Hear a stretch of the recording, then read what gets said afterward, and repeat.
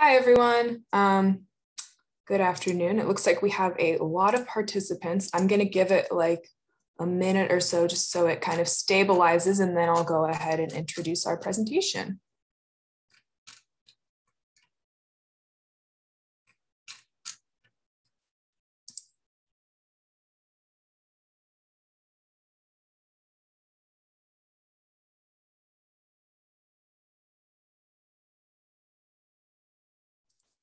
All right, it looks like it's more or less stabilized. People will probably be trickling in, so I'll go ahead and start. Hi, everyone. My name is Maddie Haley, and I want to welcome you all to the webinar series for the Autism Intervention Research Network on Physical Health, the AIRP. Thank you all for joining us today. Because of the number of participants, your audio will be muted throughout the call. However, you can submit questions at any point during the presentation via the chat box or on your webinar console. This entire webinar is being recorded and will be available on the AIRP website, airpnetwork.ucla.edu. There will also be a short evaluation survey at the close of the webinar. We invite you to provide feedback on this webinar and also to provide suggestions for future webinars. In the interest of time, let's get started. We first want to acknowledge the Health Resources and Services Administration as the funding source for AIRP. Now, it is my honor to introduce our speaker for today, Dr. Jennifer Ames. Dr. Ames is a staff scientist at the Division of Research at Kaiser Permanente, Northern California, and a member of the AIRP Gender, Sexuality, and Reproductive Health Research Node. Please join me in welcoming Dr. Ames. Thank you, Maddie, for the introduction, and thank you to the AIRP for the opportunity to be here today and to share our research. I'm excited to present work associated with the Gender, Sexuality, and Reproductive Health Node. And before I dive in, I wanted to take a moment to tell you a bit about the node and its goals. So it's led by doctors Lisa Crowan and Maria Masolo at Kaiser Permanente, Northern California. And our node, the guiding principle recognizes that sexuality and relationships are important contributors to life satisfaction, health, and well-being. And the node's goal is to improve sexual and reproductive health care and outcomes for autistic people across the lifespan, with a focus on autistic women and LGBTQIA+ people. So some of the node's priority areas are sexuality education, sexual and reproductive health services, sexual victimization and abuse, and LGBTQIA+ health. And activities around these topics are guided by input from our stakeholder advisory group, work we're doing to identify urgent knowledge gaps in these areas, and a focus on workforce development, specifically clinicians and researchers working in this area.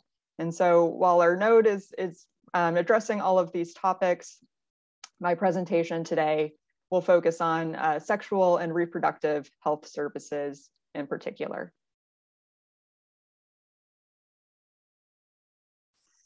So I want to start with a note on language.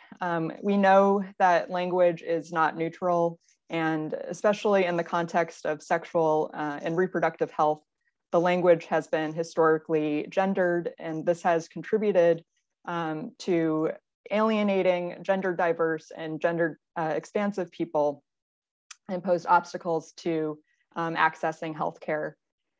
So it's important that obstetric gynecological services, OBGYN services, extend to people with a vulva, a vagina, or a uterus, and care should not depend on gender.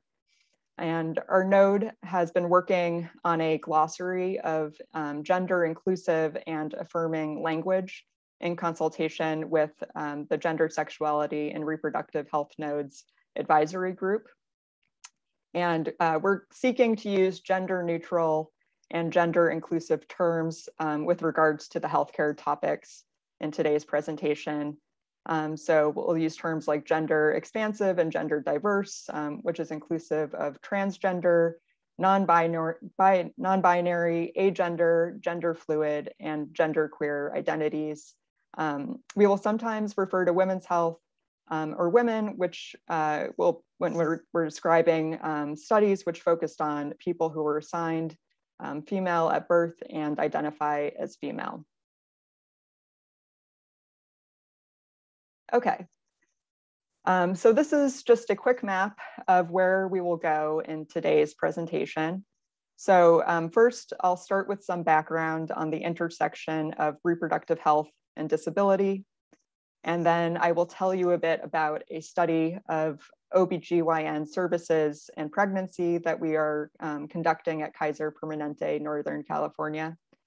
And I'll show you some preliminary data from this study and discuss the ongoing analyses that we have. And then I'll move on to some potential clinical implications of this work for improving access and care.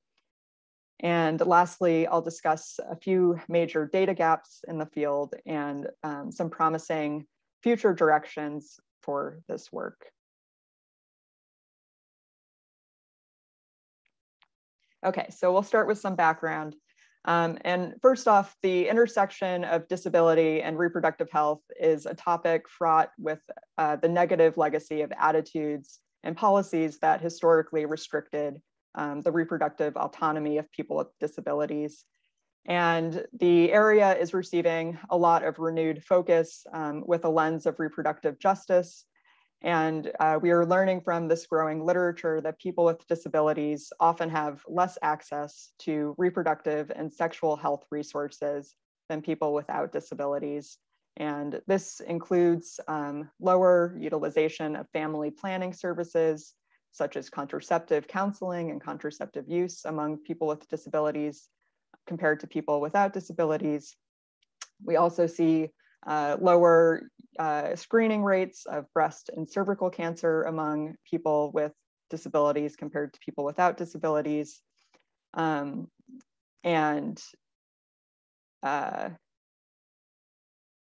It's important to note that this body of work has typically addressed the experiences of women and people with physical, intellectual, and sensory disabilities broadly.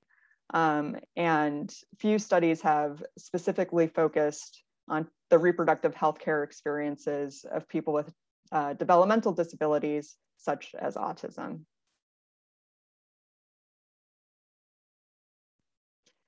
So such studies are important because autistic people face similar reproductive health challenges to people with other disabilities.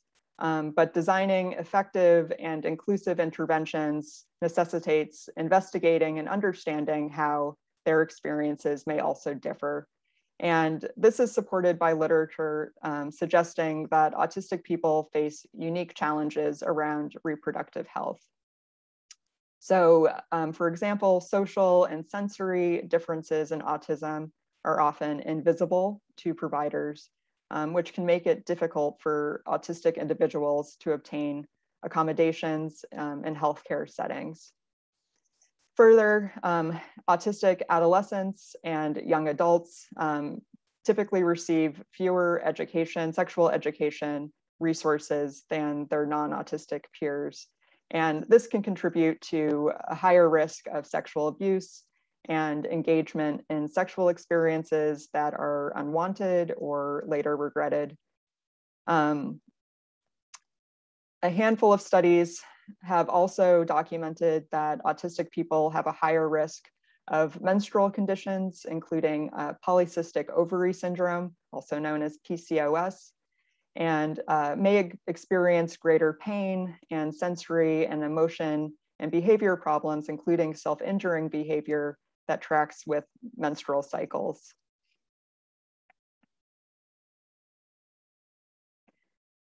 Furthermore, there's been very little research on pregnancy in autistic people, including obstetric risks and the quality of their prenatal care.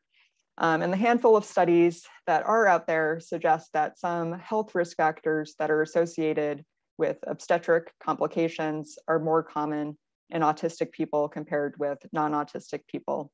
So this includes factors such as a higher BMI around the time of pregnancy, a higher likelihood of smoking during early pregnancy, higher rates of anxiety and depression and other psychiatric and medical conditions, and subsequently increased use of potentially teratogenic medications, meaning medications that can affect embryonic development and potentially cause pregnancy loss or birth defects.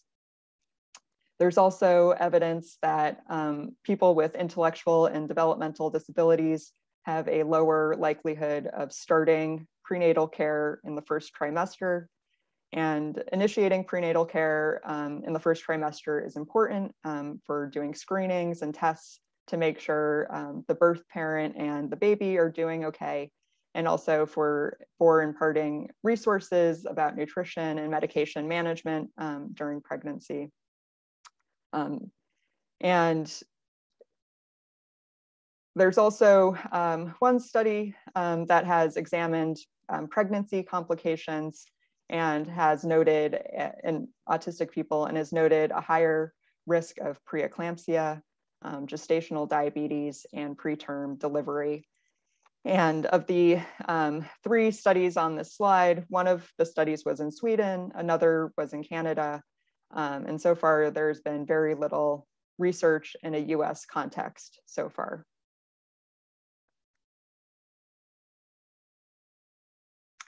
So understanding barriers to reproductive health services may inform improvements to healthcare delivery for autistic people. And some of the potential barriers in this area include that adult primary care and OBGYN providers typically have little to no training in caring for autistic patients. Further, providers may make assumptions about their patients' sexual activity and not bring up certain reproductive healthcare topics with them. Relatedly, OBGYN initiation may be delayed during the healthcare transition from pediatric to adult care. And some procedures performed in OBGYN visits can be invasive, and patient hypersensitivity and aversion to touch may deter people from going to the OBGYN visit. And lastly, people with gender dysphoria and gender expansive identities may experience unique barriers in accessing reproductive health care. And we know that these identities are more common among autistic people.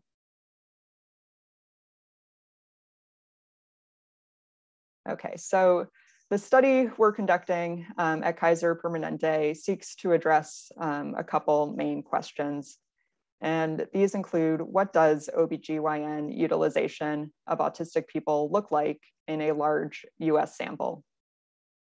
And then what are the factors associated with utilization of OBGYN care among autistic people compared with people with other developmental disabilities and people with neurotypical development? Okay, so we are conducting the study at Kaiser Permanente, Northern California. And this is an integrated healthcare system of about 4.5 million members residing in the San Francisco Bay Area, up into Sacramento and down to Fresno. And within this member population, we've identified 3 groups of adults who are all aged 18 and over. We have an autism group of about 1,400 adults.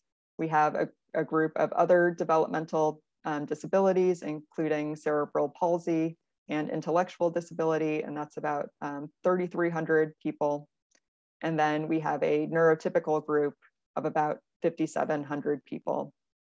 And the neurotypical group was matched 4-to-1 on age and membership length to the autism group.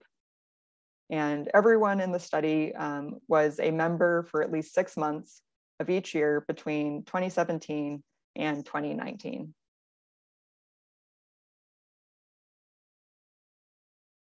So we're using KP's electronic health record to examine medical and psychiatric diagnoses, healthcare visits, prescriptions for medications, and healthcare procedures during the study period of 2017 to 2019.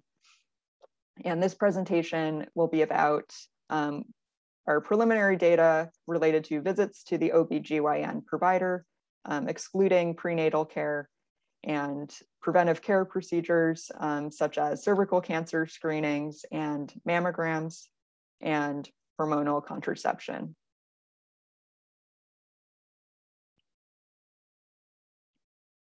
Okay.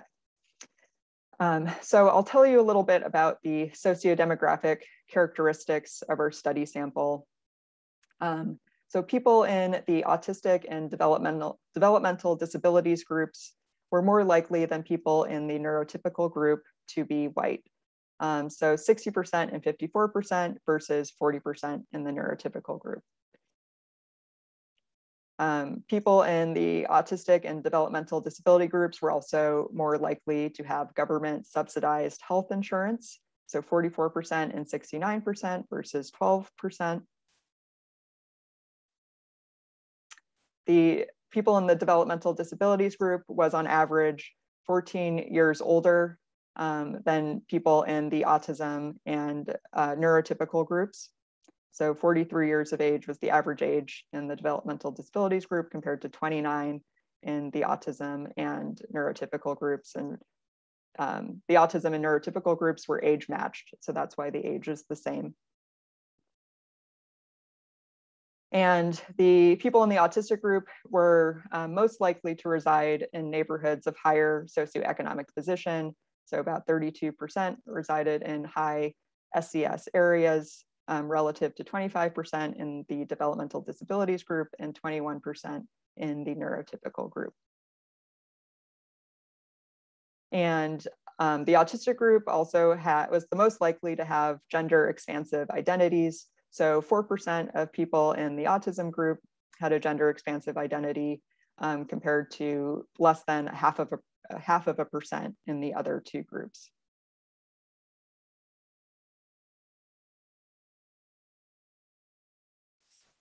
Okay, so in the next few slides, I'll be showing bar graphs like this to compare the frequency of health conditions and healthcare utilization across the groups. And the first graph here on the left is showing the frequency of depression diagnoses. And 37.8% of autistic people in this purplish color had a depression diagnosis during this time period. And this is compared to 30.5% of people with other developmental disabilities in red and 23.2% in people with neurotypical development in yellow. And the asterisks here indicate that the depression rate was significantly higher in the autistic group compared to the other DD group, and also compared to the neurotypical group when we controlled for the variables listed at the bottom of the slide, which included age, race, ethnicity, the length of their Kaiser Permanente membership, their insurance payer, whether it was government or private insurance, the frequency of their primary care visits, and the neighborhood deprivation index, which is an indicator of neighborhood socioeconomic status.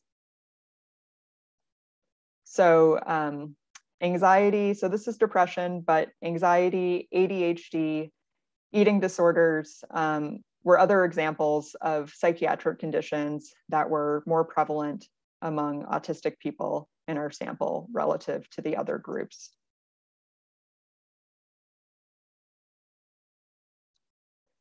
So several physical health conditions, including overweight and obesity, were more common in the autistic and other developmental disabilities groups compared with the neurotypical group.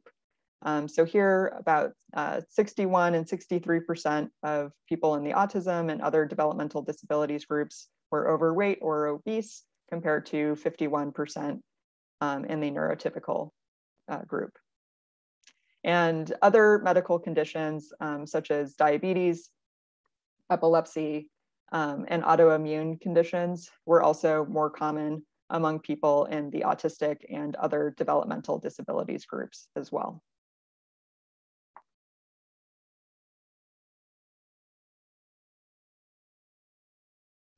Okay, so now I will show you some of our preliminary findings with respect to OBGYN care. So this first graph here is showing having a visit to the OBGYN, and this is excluding visits for pregnancy.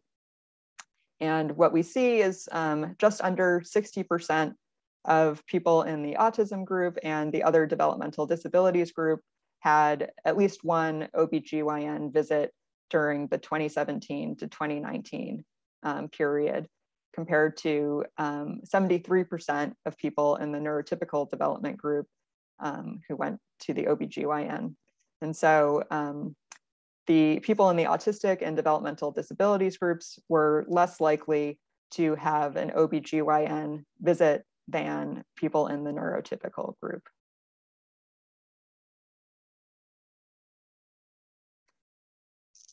And this plot is showing OBGYN visits broken down by age. And I'm showing the age distribution in the autistic group first.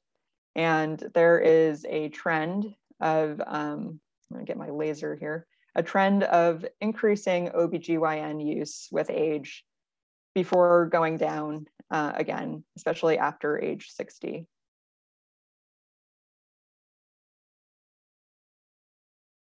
And overlaying the neurotypical group on this graph, we see a similar trend with age, increasing visits to the OBGYN with age, and that goes down at older ages.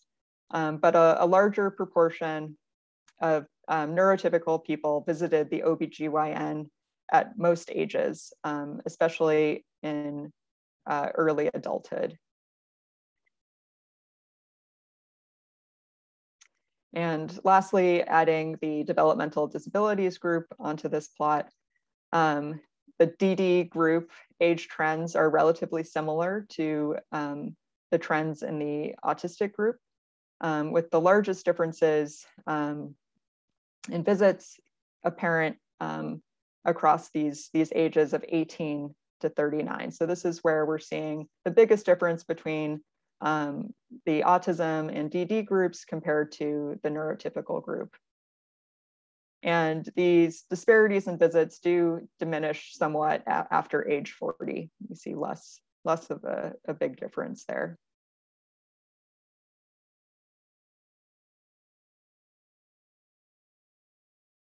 Okay, so this is looking at cervical cancer screenings now. And this is cervical cancer screenings are also known as a pap smear, and it's a procedure in which the doctor swabs a person's cervix to collect cells that can be checked for cervical cancer.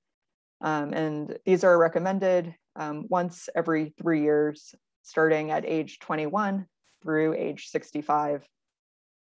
And what we saw here was about 50% of people in the autism group had a cervical cancer screening within this recommended 3-year time period. About 45.9% of people in the other developmental disabilities group had a cervical cancer screening. And both of these are less than what we saw in the neurotypical group, where 72% of people got a cervical cancer screening in this recommended time frame.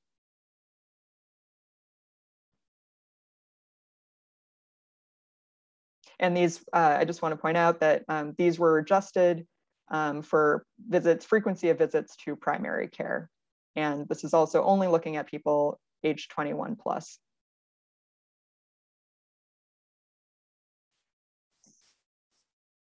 Okay, So this is looking at cervical cancer screenings by age, similar to how we looked at visits to the OB/GYN by age before. And I think what's noticeable right away is that this disparity in cervical cancer screenings is visible at many ages and starts to diminish at older ages. So it's a similar story as before, where we really see some of the largest disparities at these younger ages.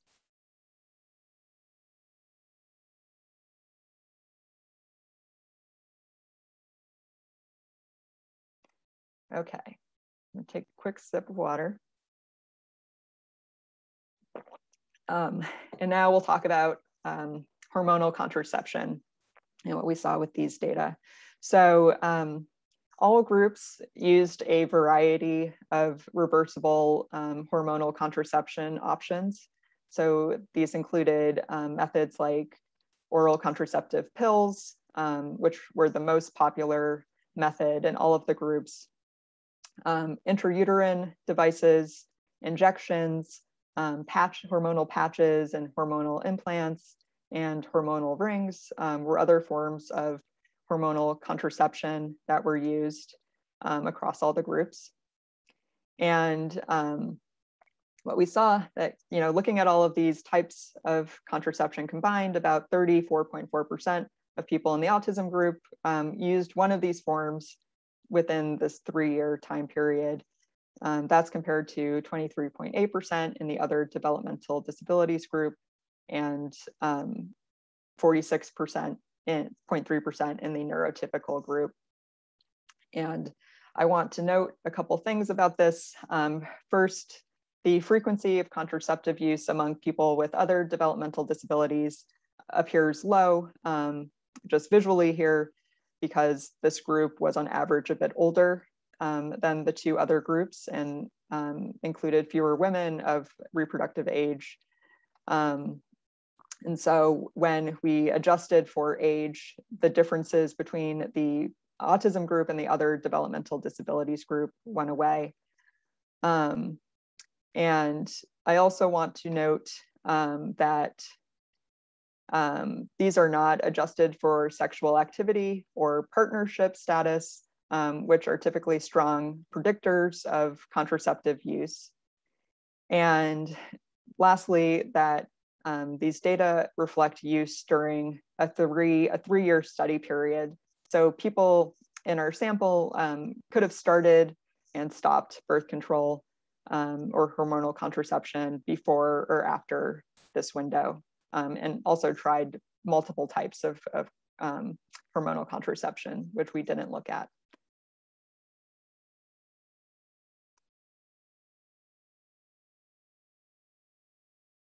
Okay, so there was some interesting variation across the groups in the types of contraception that was used. So for example, autistic people and people with other developmental disabilities were more likely to be prescribed Depo-Provera compared with neurotypical people. So these dark parts of the graph down here is showing the proportion of people who were using Depo-Provera. So it's about 6.9% in the autism group, 6.2% in the other developmental disabilities group, and a bit lower at 3.9% in the neurotypical group. And Depo-Provera is an injection form of hormonal contraception. So it's a shot that you get every 3 months. And so this was a more popular form of birth control in the autism and other developmental disability groups.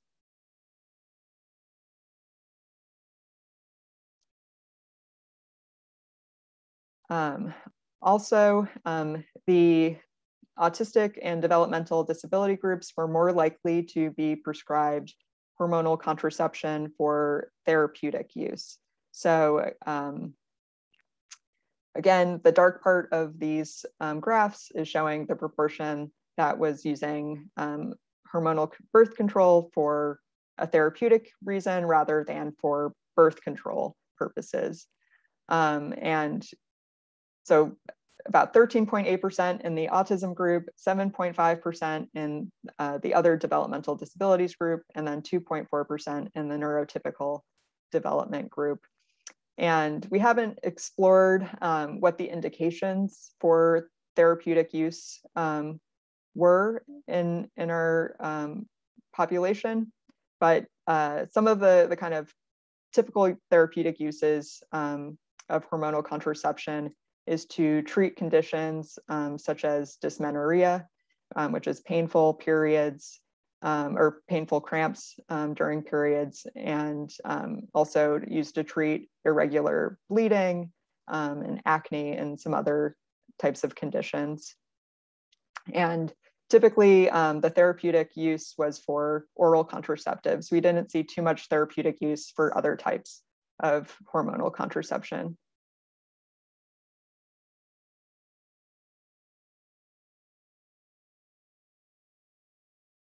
Okay, so now this is looking at hormonal contraception by age. And I think it's rather striking here that the largest differences in contraception use are in adults ages 18 to 24 years old. And the differences sort of, in general, fewer people are using hormonal contraception over time. And the differences between the groups diminish with age.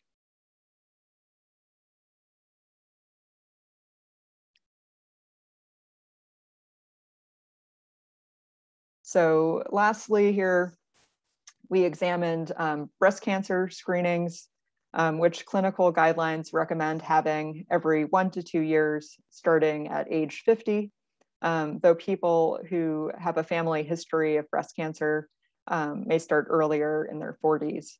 And these screenings are typically done through a mammogram, which is X-ray imaging of the breast.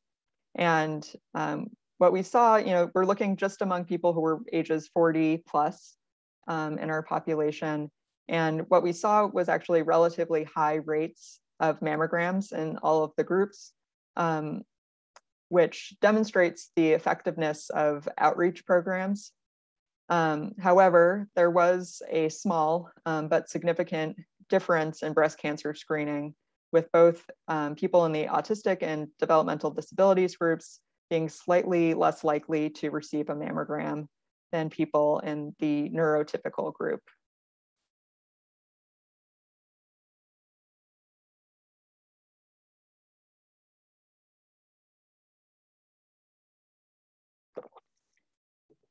Okay. So lastly here, we also examined several sexual and reproductive health diagnoses. So this included menstrual disorders, which is encompasses a variety of conditions that can lead to heavy or painful or irregular bleeding. And we actually didn't see, once we adjusted for age and race, ethnicity, and membership length and insurance payer and socioeconomic status, and also OBGYN utilization, we didn't see a significant difference between the groups. And the reason we adjusted for OBGYN utilization is a lot of these conditions will get diagnosed by an OBGYN provider. And so we wanted to control for going to the OBGYN. And let's see. There was some of the conditions that go into menstrual disorders, we did see some variation, specifically around polycystic ovary syndrome, PCOS.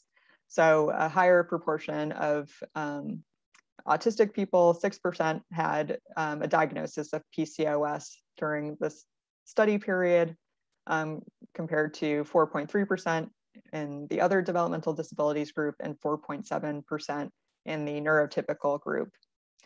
And this is actually has been seen in several other studies, this higher rate of PCOS.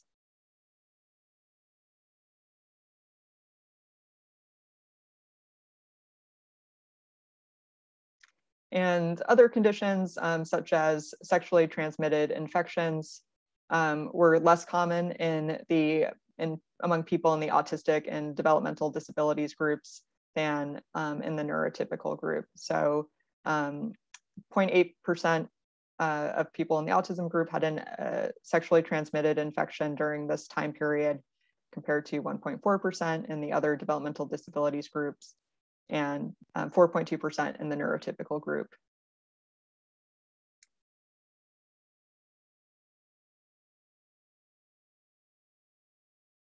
So some of the takeaways of this preliminary research so far is that in comparison with neurotypical people, autistic people have lower utilization of multiple types of reproductive health care, including visits to the OBGYN, routine screenings, and use of hormonal contraception. And these differences persisted after taking into account sociodemographic factors and frequency of primary care visits. And these disparities have implications for long-term health, including potential delays, for example, in cervical and breast cancer detection and treatment. We also saw that many of these disparities emerged in early adulthood, which perhaps points to the transition period as being important to helping, or a place of intervention to increase utilization of OBGYN and reproductive health services. I think it's also important, the last point here, that the disparities are present in our scenario of an integrated healthcare system where there are robust outreach programs for OBGYN and reproductive health care screening. And it's likely that disparities are larger in the broader US population where there is less access to these kinds of resources.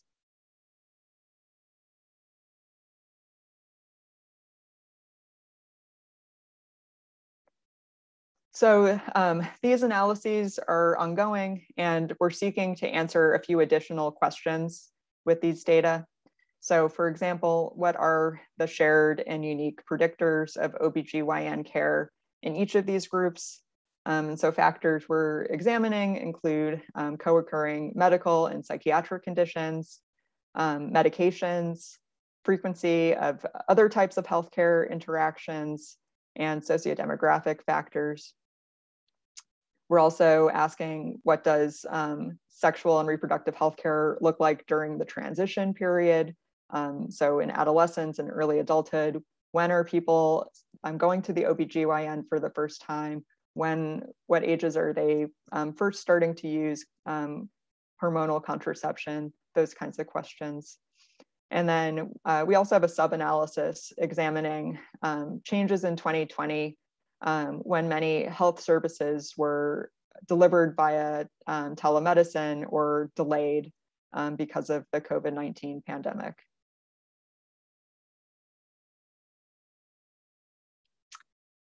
So another analysis that's ongoing is understanding pregnancy and obstetric care in our population. And so our objective is to describe the epidemiology of pregnancy and prenatal care in our autistic membership. And we've identified at least 200 autistic people with a pregnancy history and about 340 pregnancies among them. And we'll be comparing them to, again, other developmental disabilities group and a neurotypical group. And some of the factors we'll be looking at include pregnancy complications and birth outcomes. So conditions like preeclampsia, perinatal depression and screening for depression, and preterm birth. And we'll also look at kind of quality of prenatal care and routine screenings. So whether people received an ultrasound at 21 weeks, gestational diabetes and management of gestational diabetes, and prenatal vaccinations like for Tdap and influenza.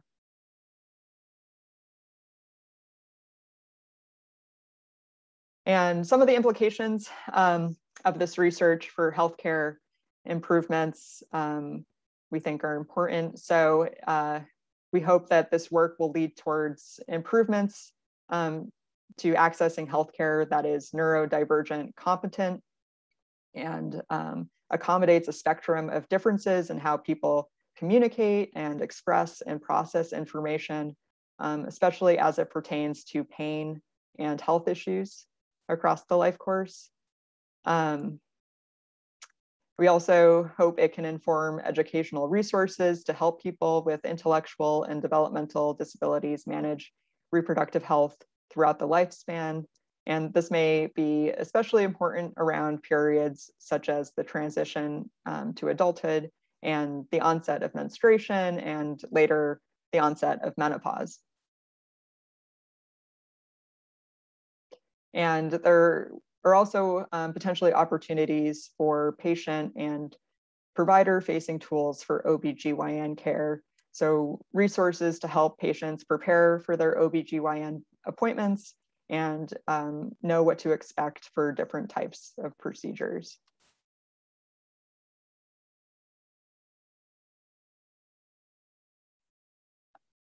And however, the electronic health record can only tell us so much. And for a complete picture and a deeper understanding of people's experiences, it will be super important in qualitative studies to talk to people about their experiences in accessing OB/GYN care and what they experienced during pregnancy. So synthesizing qualitative and quantitative analyses will help generate ideas for feasible interventions. And there have been several really excellent qualitative studies published within the last couple of years related to autistic experiences in pregnancy and parenthood, and also menopause that are worth checking out. And then here, in consultation with the Gender, Sexuality, and Reproductive Health Nodes advisory group, we've also identified several topics where there's just a dearth of information, and we hope to explore these topics more with our data set, and also hope to see a lot more research in general on these topics. And these include work focused on the experiences of autistic people during puberty and menopause and LGBTQIA+ health, including access to gender affirming care. And additionally, making sure that there's representation across sociodemographic backgrounds within all of these topics.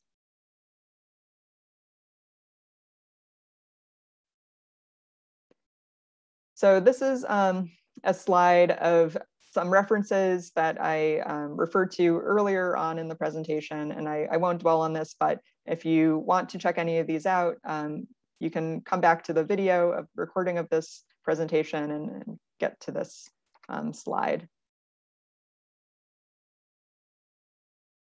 And I also want to thank my fabulous research team at Kaiser Permanente, and also all the feedback that we've gotten from the ARP GSR node and our GSR advisory group, specifically around language and data gaps and research directions for the future.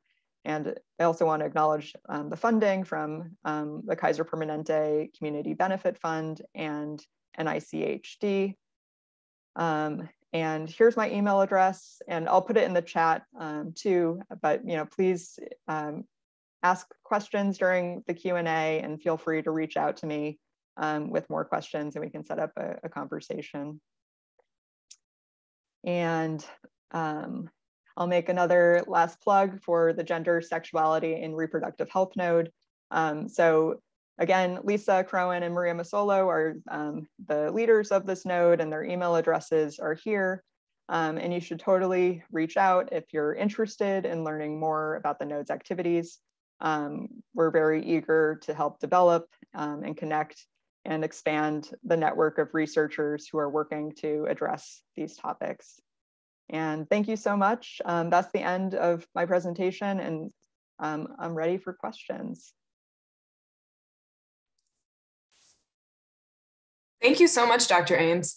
So I think we're going to start with the questions that are already in the Q&A box. So somebody asked, I believe this is in reference to the barriers you were describing at the beginning of the presentation. So the question is, do you think that some of this is related to the clinics not very ADA accessibly ideal?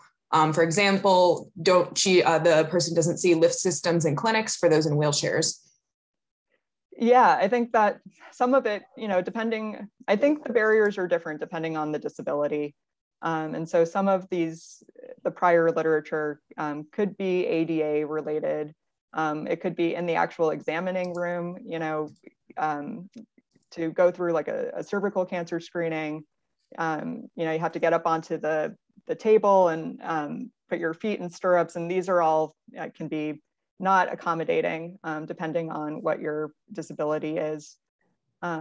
So yeah, I think that's why it's really important to look at disabilities and understand the unique experiences depending on what your disability is.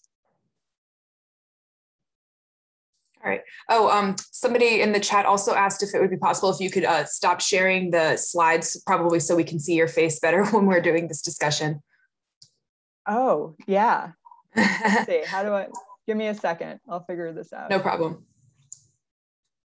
Hi, were you able to see my face during the presentation? I hope so. Yes, oh, definitely. Okay. So another question is, can you define therapeutic? I believe that was in reference to the contraceptives, the oral contraceptives. So yes. Therapeutic use, yeah. Right, so therapeutic use is for treating a health condition rather than for birth control purposes. So some people will take hormonal contraception because they have painful periods and they want to regulate their menstrual cycle. And it's not because they're trying to prevent pregnancy. Okay. And another question / thing to discuss was we should be looking at premature menopause, which may be reflected by the low use of birth control in the early 50s. That's a really interesting idea. Yes, I think we definitely should be looking at menopause, and yeah, I really like that hypothesis. It's really interesting. Another question. Regarding the study sample compared to the neurotypical counterparts, people with ASD and DD are more likely to have government subsidized health insurance, but they are more likely to live in neighborhoods of higher SES. I believe, is that socioeconomic? I'm not sure what SES stands for. Okay. What would be the implications of these characteristics on the findings? Also wondering why the prenatal care was not included in the study, given various health risk factors for pregnancy among people with ASD mentioned in the background. Yeah, okay, so let's see. The first question is about how someone's socioeconomic status is maybe contributing to these findings. And I think, the higher SES, that usually means that you're coming from a more resourced background, but not always. It's a kind of a proxy measure, and we can't really make that assumption because people who have higher SES don't always have resources, especially if there's a disability as well.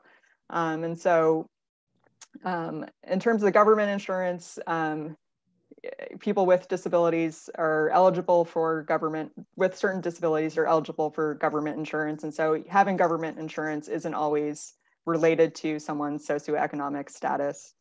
And so I think we adjust for it to kind of address people who maybe are coming from a little bit more of a resourced background. But it's something we'd have to explore more, and I think talk to people and learn, like, what are the resources that you had in accessing reproductive health care. And the second question, can you remind me what it was?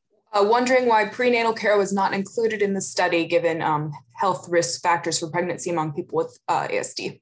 Yeah, That's coming. The study just started a few months ago, and so we're working towards it. We're extracting those data right now, and so stay tuned. We just haven't gotten to that step yet. Another question is, do you see more health outcome disparities between ASD versus ID ASD with ID versus ASD, or severity levels of ASD? That's a really interesting question, and one that we will try to understand with our data. I think people who were diagnosed with autism through the Kaiser Permanente assessment centers, there tends to be a lot more detailed data on whether there's a co-occurring intellectual disability, and information about their other co-occurring conditions where we can look at that. But for a lot of people in our population, we don't have that kind of detailed information. But yeah, that's a really good question, and I appreciate you asking it. Another question is, how does medical body shaming intersect with reluctance to get care? Yeah, I think that's a really good question too. So there is some evidence that people with higher BMIs are less likely to go to the OBGYN and less likely to receive a cervical cancer screening. And that certainly is a hypothesized factor. And I think that's one of those topics that we can't look at super clearly with electronic health record data. Like, that is something that would be a great topic for a qualitative study, and in understanding those feelings going into the appointment. But yeah, that's a really interesting area. Thank you. All right. One question is, do you know about any support groups or research studies on menstrual irregularities and concerns? I wish I was more knowledgeable on this. I am sure there are people working on this topic. Do you mean among autistic people, I'm guessing, and not just more generally among people with disabilities? If you want to reach out to me by email, I need to find those studies too, so we can do it together. So just reach out to me by email and I'll let you know.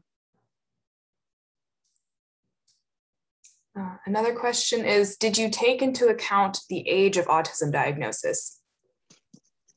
No, not yet. And that is on our list. I think for people who were diagnosed at Kaiser Permanente, we'll be able to find their age of diagnosis. And I think that would be an important factor to consider.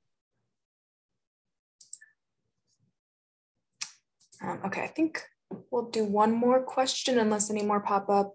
Are there any efforts to look into the implications of IPV and other forms of abuse with OBGYN access? Yes, we have been working on extracting those diagnostics. So there's screening that happens for IPV. This is intimate partner violence, and there's screening that happens in both primary care and the OBGYN setting. And I think it's the screening always happens for pregnant people. So that is something that we'll be taking a closer look at. Yes.